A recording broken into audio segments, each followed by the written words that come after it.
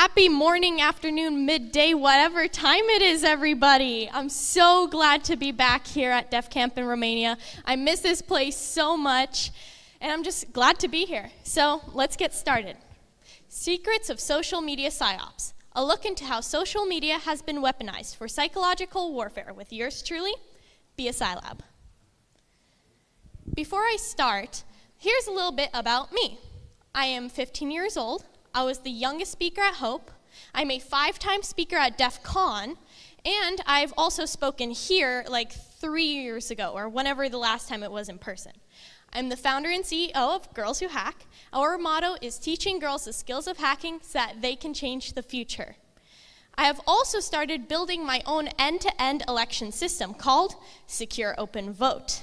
My election hacking from DEF CON was highlighted at a congressional hearing on election security. So a little bit more on Secure Open Vote. I actually brought my voting reporting system here to DefCamp for all of you to try to hack and change the vote count. There's more information on it in the little booklet thingy you all got. And you can win tons of cool prizes, so check it out. Now, back to the actual talk. Let's start off with a definition, and then a little history on how it all got started. PsyOps is short for Psychological Warfare Operations, which are military operations usually aimed at influencing the enemy's state of mind through non-combative means. These techniques are used by military and political forces to influence the beliefs, emotions, behaviors of citizens. At the end of the day, it's all marketing, but instead of a product, they're selling you an ideal. Now for some history. It was the year 329 BC, and Alexander the Great was conquering empires all around. He quickly took over large parts of Europe and the Middle East. As his army started taking over more and more land, the number of soldiers he had to defend those newfound territories started to dwindle, causing Alexander to wonder if he could keep all his newfound territory to himself. That's when Alexander the Great had a brilliant idea that would intimidate the enemy without having to do much work at all. After conquering a new city, Alexander had his armies leave behind large pieces of armor that would fit a 7-foot-tall giant. When the enemy soldiers passed by, they would see massive chest plates, helmets, and boots. This surely intimidated the opponents, making them wonder if they could ever win a battle against Alexander the Great's army of giants. Years later, Genghis Khan also proved that the power of intimidation could go a long way. Before attacking a city, he would send messengers ahead to tell of the horrible, huge army that was coming to attack. When the presumably huge army was approaching, all you could see was a massive dust storm coming your way. This wasn't caused by soldiers in the army, but rather by rocks and heavy objects that the horses dragged along behind them, creating the illusion of a large army. His archers also shot arrows that would whistle in the air, further intimidating the enemy. Now, we will jump ahead to World War I and World War II. Back in 1914, the Germans were the first to send pamphlets to the enemy troops. After observing how well this tactic worked, the United States decided to jump in and make some propaganda of their own. These leaflets had topics such as how successful the American troops were and how poorly the German troops were doing. Each nation used propaganda on their own citizens as well. Their goal was to get them to enlist in the military or to have them send money and supplies to the troops. In the Vietnam War, the US military played a soundtrack called Ghost Tape Number 10. And yes, this is the actual picture of the ghost tape. Someone did actually just draw that little doodle there. They did this in the Vietnamese jungles at night to persuade the troops to surrender.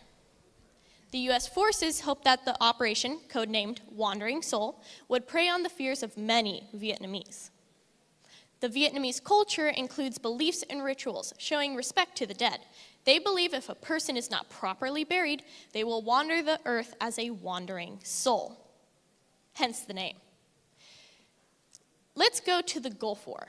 In the Gulf War, psychological tactics were very successful because they threatened consequences to those who did not abide by the coalition's rules. The American military also promised the Iraqi troops that no harm would come to them, and they would be treated very well if they surrendered. These messages were delivered by airdropping pamphlets over the battlefield. And many Iraqi troops surrendered holding that very pamphlet. Messages were also delivered by radio, as it was one of the few options the soldiers in the field had to distract themselves from the war. The Arabs also tried some PsyOps tactics on the coalition's forces using a broadcaster by the name of Baghdad Betty. She told the soldiers that while they were off at war, their wives were at home sleeping with celebrities such as Mel Gibson, Tom Cruise, and Bart Simpson. But wait, that's not true. The whole Bart Simpson thing was just part of a Johnny Carson monologue in the 1990s.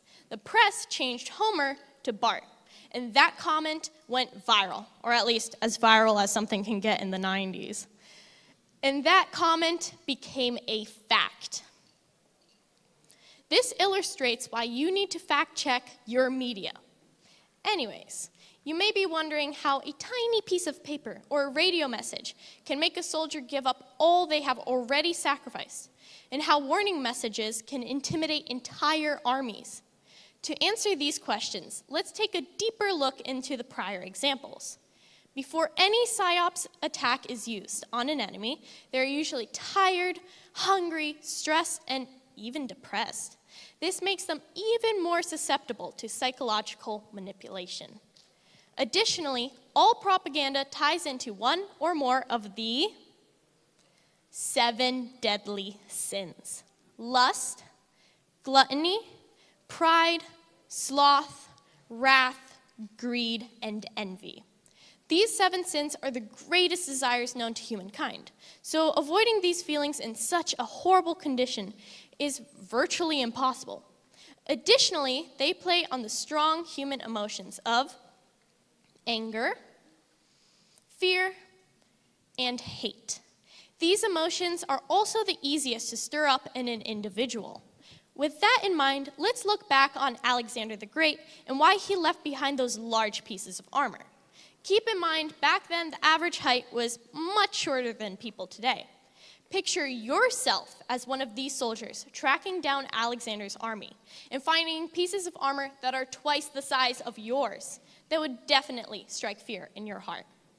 Genghis Khan used the power of false numbers to his advantage as he stormed through the cities and towns.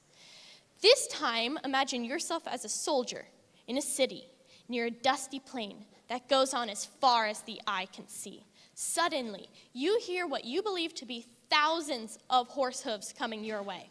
A huge cloud of dust appears as you watch your certain doom approaching, practically engulfing your seemingly tiny army by comparison. Again, fear was the emotion used here. In the times of World War I and World War II, you would see propaganda everywhere in your town, coming in forms such as posters, billboards, newspaper ads, and pamphlets. These posters included sayings such as, "I want you for the U.S. Army," which plays on pride, and "he volunteered for submarine service," which plays on lust. That covers things back home, but what about campaigns on the front lines?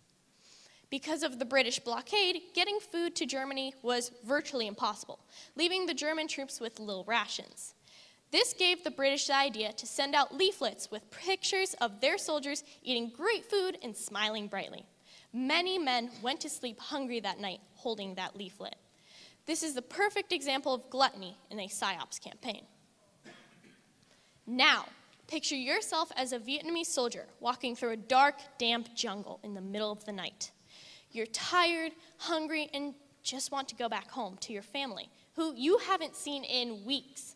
When suddenly, you hear the sound of your fellow soldiers who have died, their souls wandering through the jungle forever, and the eerie sounds of Buddhist funeral music, screaming, crying, and the sounds of ghosts and spirits. Let's take a listen to Wandering Soul.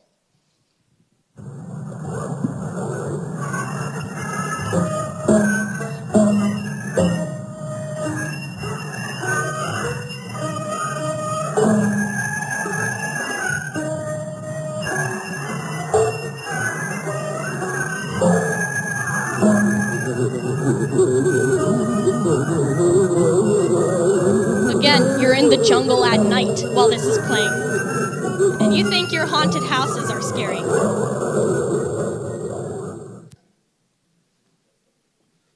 At the time of the Gulf War, the US sent pamphlets out to the Arabian soldiers, telling them that if they surrendered, they would treat them very well and no harm would come to them.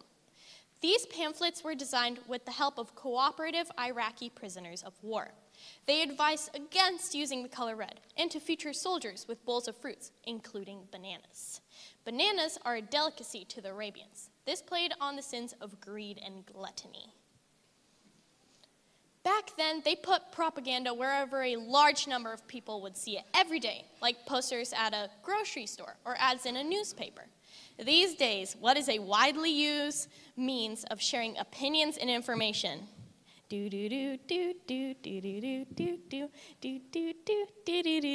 That's right, social media. 82% of US citizens have a social media profile. Most likely, you have one too.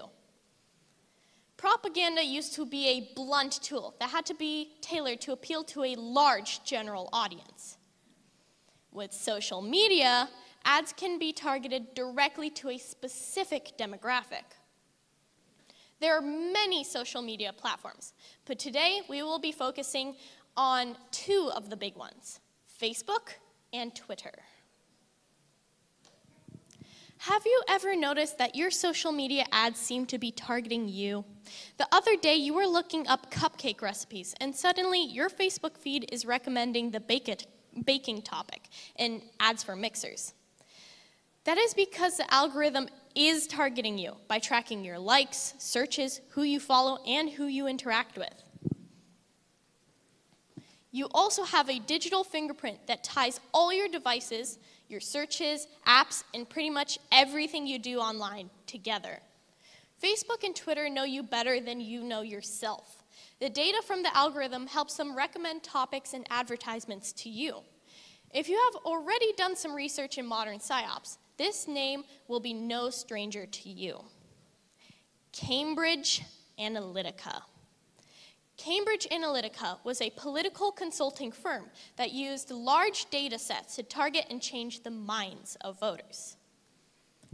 Though the parent company was located in Great Britain, they saw a huge opportunity in the United States. Back in 2016, consultants working for Donald Trump's presidential campaign sought out Cambridge Analytica to help him and his campaign team. Trump's campaign spent over $44 million to run 5.9 million Facebook ads. At its peak, Cambridge Analytica was spending over $1 million a day on Facebook ads alone. Meanwhile, Hillary Clinton's campaign spent $28 million on 66,000 ads. Quite a difference. All of this starts with Facebook personality surveys. Jane Bombauer, who is professor of law at the University of Arizona, best describes how these surveys started out. In 2014, Alexander Kogan, who is a young professor at Cambridge University, made a personality quiz called This Is Your Digital Life that attempted to categorize the people who took it into a set of psychological profiles. Almost everyone who took the quiz agreed to let him access not only their public account information, all of their information, including every like, dislike, and follow, but also the profiles of their friends. That's how a few 100,000 survey takers grew into a database of 87 million people. And even though only a few 100,000 took the personality quiz that mapped out their psychometric profile, the researchers could use their result to build a statistical model that could then predict the psychometric profiles of the other 86 million Facebook users. The profiles were then provided to the researchers' company, Cambridge Analytica, which used them as assets to try to get political consulting clients, like Donald Trump. In 2015, Facebook changed its policies to restrict how third-party companies collect information from Facebook users. By the time the change was implemented, Cambridge Analytica had already received the data. Hence, it was kind of too late. They used these Facebook personality surveys to sort people in a few main categories. The survey, coupled with other Facebook data, created what is known as an OCEAN score. OCEAN, also known as the Big Five, stands for openness, conscientiousness, extroversion, agreeableness, and neuroticism. Depending on your OCEAN score, they would determine if you are a persuadable, aka someone whose political views can be easily swayed. They didn't target their ads at all the persuadables. They only focused on the swing states: Florida, Wisconsin, Pennsylvania, and Michigan. They knew if they flipped these few states, they could win the election. In order to swing the persuadables, they created ad campaigns. One example of an ad campaign that Cambridge Analytica created was the Crooked Hillary campaign. The logo included handcuffs as the O's in crooked, and their slogan was "Lock her up." Their art department would create many uncredited images and post them to Facebook. People who received these ads would not only like and share the ad, but would screenshot it and share it to other social media platforms, effectively free advertising. Cambridge Analytica created the spark, and social media became the flame, ending with the explosive 2016 election results. It is likely we will never again have free and fair elections, where candidates are chosen by their platform and ideas, instead of lies and fake advertising. As you can see, these ads use childish bullying tactics, such as name-calling, as well as playing on wrath, fear, and pride. Cambridge was at its high point following the 2016 elections, when whistleblowers like Brittany Kaiser and Chris Wiley decided to take a stand against the company.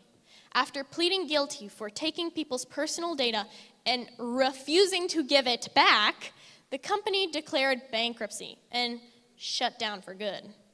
But this can't be the end of the story. What happened to all that data that was collected? I'm sure it wasn't simply deleted. It's no surprise that their business closing opened up a new era of disinformation for hire. Social media has the tools to sow disinformation at scale to affect anything from a small local government election to spreading disinformation about COVID-19 vaccines, or even upsetting a country's elections. This can be seen today as Spanish-language anti-vaccine ads are pushed on Facebook. It really makes you wonder where this disinformation is coming from and what their goal is. An example of influencing elections, Cambridge Analytica was able to flip the elections in Trinidad and Tobago. They were hired by the majority, which was the Indian United National Congress Party, to defeat the incumbent People's National Movement, which primarily attracts Afro-Trambangonian voters. They researched both audiences and decided to target the young voters. They knew the young Indian UNC voters would do what their parents told them to do, and they would go out and vote for the UNC. So they focused their efforts on the Afro-Trambangonian voters. They created a campaign called Do So, to increase apathy towards voting and politics in general, encouraging them not to vote. Did this tactic work? Yes, it did. The United National Congress Party won the election. In case you are thinking this is recent news, this happened back in 2010, meaning that this sort of election manipulation has been going on for a long time. Besides creating campaigns and posting to social media, these private firms offer the ultimate power in disinformation campaigning: deniability. Governments and political figures can contract these disinformation companies to do their dirty work, making it very difficult to trace it back to the source. Content farms produce thousands of legitimate-looking accounts, complete with an untraceable, unique profile picture and a posting history. The bonus is real people spread these conspiracies and lies by sharing and reposting on multiple platforms, giving a huge return on a relatively small investment. If you tell a lie big enough and keep repeating it, people will eventually come to believe it. Donald Trump has been doing this even before he was out of office. He told his constituents that if he didn't win the election, it was rigged, conditioning his followers to rise up if he did not win. Once election results were certified and Joe Biden was declared the winner, Trump started claiming the election was rigged, stirring up wrath in his followers, leading to the January 6th attack on the Capitol. Trump still tells this lie that the election was rigged despite the total lack of evidence, yet his followers believe it. The underlying message to his followers is, if you don't win something, it's because it was stolen from you. Cambridge Analytica wasn't the only one persuading voters in the US. Russian actors also use social media to cause havoc and divide the country. Why in the world would Russia do this? Unlike Cambridge Analytica, they are not out to gain money, but rather power. Soviet Premier Khrushchev said, "We do not have to invade the United States. We will destroy you from within." That is exactly what Russia is doing, dividing the country so it destroys itself from within. The Russian actors created Facebook accounts and groups, as well as Twitter bots, all impersonating US citizens in organized groups. One example of this is South United. As you can see right here, this ad was paid for in rubles.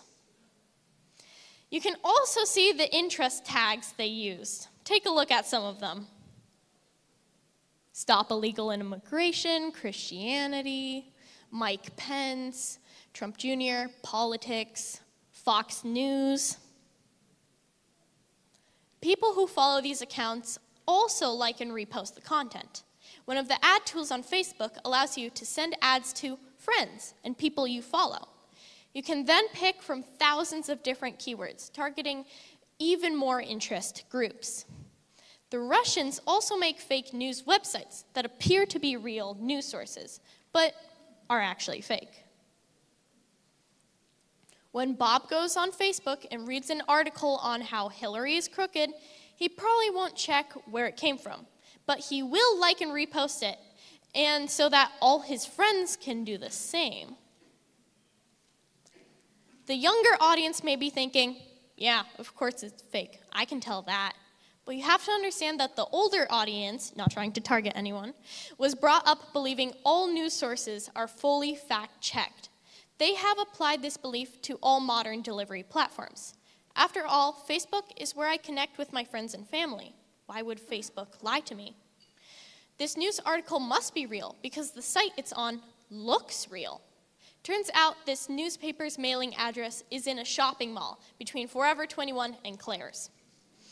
There's also a building in Washington, D.C. that is full of mailboxes.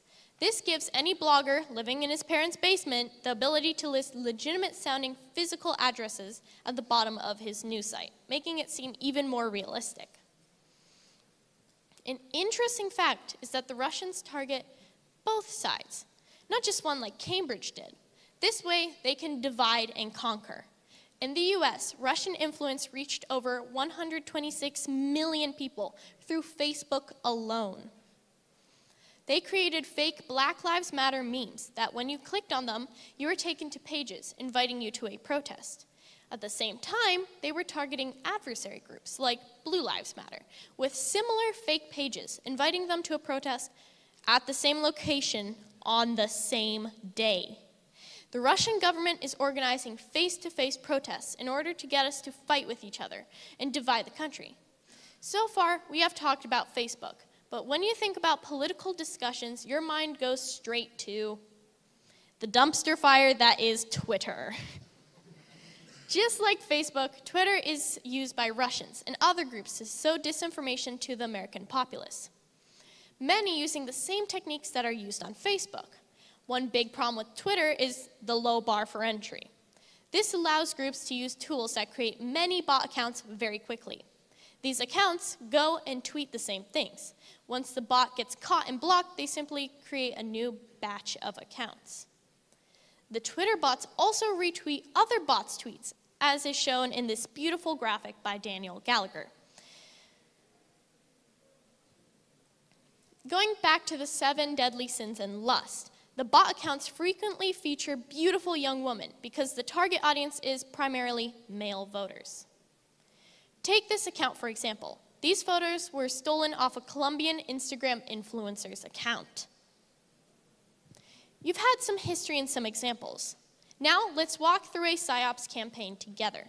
For this campaign, let's say Elon Musk is coming to Romania for Halloween.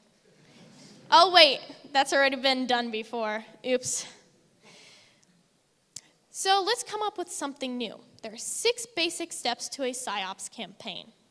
Plan, target audience, series development, product design, dissemination, and evaluation. For our example, I will be combining some of these steps together for the sake of time. First is planning. In this phase, you determine your goal and who your target audience is. For our example, the objective will be convincing Bob that unicorns are real. So let's call this Operation Twilight. For any operation, it helps to give your target audience an individual identity. This makes the series development and product design much easier. That's why we have created Bob. Not trying to target anyone named Bob. Next, we refine our target audience. We chose Bob, but who is Bob? We picked Bob because he does many Facebook personality surveys, and through those, we found out he was a persuadable. He's also very active online with his friends. This will be a force multiplier to our operation. Now that we have our objective and our target audience, let's move on to series development and product design. I put these two together because they pretty much happen hand in hand during an operation. Though it seems logical, we can't just make an ad that says, "Unicorns are real," and be done. Bob will laugh at it and move on, much like you guys would. It has nothing to do with his interests. What we need to do is slowly pull Bob through a series of targeted ads and PsyOps that convince him unicorns are real.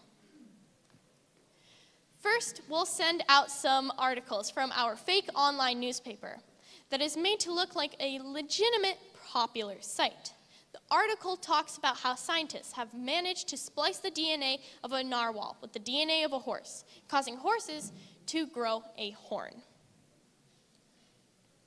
This article will have links to our scientific journal with more articles on how DNA splicing works, complete with the case study of unicorn gene splicing. We can also add legitimate sounding scientific names and quotes. How did we create this fancy looking thing? We found some random scientific journal thingy online and replaced some of the words with horse and unicorn. It's easy. Soon after these, similar articles will be posted. One being on how scientists have managed to manipulate the horn DNA to determine its length, allowing our unicorns to have a more normal-looking horn. Next, our art department will generate pictures of unicorns, and since Bob is a bit of a conspiracy nut, we will make them look as if the pictures come from surveillance camera footage and hidden camera shots. Bob will love this and share these photos with his friends. His friends, who share similar interests with him, believe it, but others are more skeptical. When his friends laugh at him, he will simply share the links to our newspaper and scientific journals, causing many of them to join Bob as a unicorn convert. Dissemination. Dissemination has been happening through Facebook ads that look like legitimate news articles. We can also credit a scientific podcast, which interviews the scientists who made the unicorn. Again, all fake. This podcast will be supported by our numerous fake Twitter and Instagram accounts we are using to spread photos of our unicorn. Finally, we evaluated our operation. Turns out it worked. Not only did we convince Bob that unicorns were real, he also used our propaganda to convince his friends they were real. As a bonus, Bob started a blog about unicorns, further spreading the message. Today, you got some history, some PsyOps, and a heavy dose of reality. But this is a ton of information. If only there was a project or a tool out there that can help me navigate this scary world. I present to you Tanbe. Tanbe is a collaboration between Qatar's Computing Research Institute, MIT's CSAIL, and Bulgaria's Sofia University. This project uses AI to analyze news articles and other media sources to see how biased they are, what their political alignment is, and whether or not they are generating propaganda. Like anything, the results you obtain from their tools should be used with other research to determine the factuality of a media source. We'll be focusing on their news aggregator and their article analysis tool. They also have other tools you can explore if you are interested, as shown here. They also have a few publications under their name, in case you want to do some research on them. It's not that many publications, though, I'm sorry.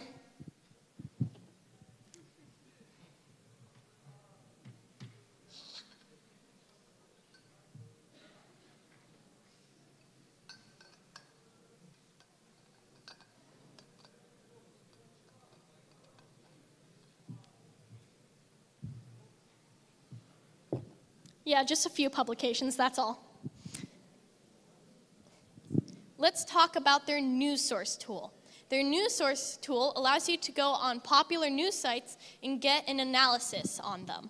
So let's look at CNN. First, it will give you a Wikipedia description of what CNN is. It will show its centrality and its hyperpartisanship. Then it will show its likelihood to have propaganda. As you can see, it's very unlikely, which is really good. Next, it will show you what topics they carry on. So they talk a lot about cultural identity, political topics, and economical topics. Then it will give you analysis on how factual it is, or, well, how likely it is to be factual. And it's very likely, which is good. Next, it shows its political leaning. As you can see, it's a very left-center. Then it shows its target audience, which is liberal. A cool thing is it also shows you its Twitter bias, which is far left or left. Then it goes on and shows the different topics that it agrees and disagrees on and how much it does. This one's on climate change. They also have one on Brexit, alternative energy, immigration, death penalty, and more. They also have it for Fox News, as shown here. Its centrality is lower. How likely it is to have propaganda is also not as likely. The factuality of reporting is more mixed, a little scary. And here you can see its political ideology. It's interesting that the AI put Fox News as both left, center, and right. As you can see, its target audience is very conservative, no surprise there. And its Twitter bias, far right on everything. Okay, but that's about the news sites. What about the actual articles themselves? Next, we will look at their article analysis tool. You have the option to just paste the URL to a site or copy the text from the article in the tool. We found it best to use the text option, as using the URL will also put in the search engine optimization keywords and skew the results a little. For this sample, we grabbed a random article from Fox News. First, it shows its bias analysis of that article, and it shows that it's leaning more right. It shows its propaganda score. And then it goes on to the actual article itself, and it highlights some keywords or phrases that it finds. And it highlights them based on colors, going with all the things you can see on the right, which I will zoom into. There you go. And it talks about this and flags them off. So like if it has exaggeration, bandwagoning, loaded language, slogans, name-calling, doubt, oversimplification, etc. And over here, it can show you the probability that it is factual, going from the most probable to the least. Okay, that tool is cool, but what else can I do? One, you can install an ad blocker. This way, you only get feed and not targeted information. Two, don't take any online quizzes or surveys. I know it's tempting to find out what flavor of ice cream you are, but it's best not to give out personal information, as simple or minor as it may seem. Three, when reading an article, always check the sources and who wrote it. Don't forget to compare it with other articles from trusted sites.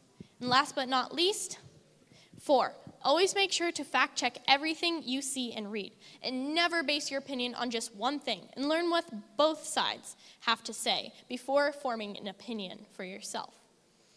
Even though social media can be a scary place, it can also be educational and a lot of fun. You just need to balance it with reality. Go outside, touch some grass, get some fresh air. And with that, I'm Bia Scylab, and you can follow me on these social media sites. Thank you.